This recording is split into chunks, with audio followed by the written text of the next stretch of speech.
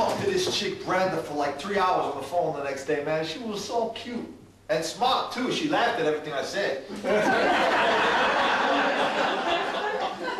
We got real serious there, man. Really serious, really fast. But I don't know. The more I got to know her, the less she seemed like the picture that I had of her.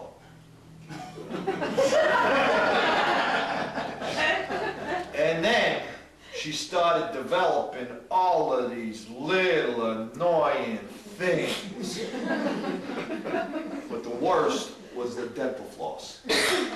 This chick was a fucking floss freak, man. One night we got into this really big fight, right? She's flossing. She's just screaming and yelling, and I look at her with her face all red, her arms flying, and the longest piece of waxy dental floss hanging from her tooth.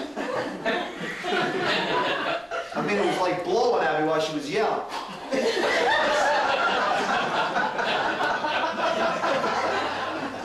I said to myself, Angelo, this is not the same chick you met at the House of Blues. Yeah, it seems like just when you know every side to somebody, they turn around and show you another one. I hate that.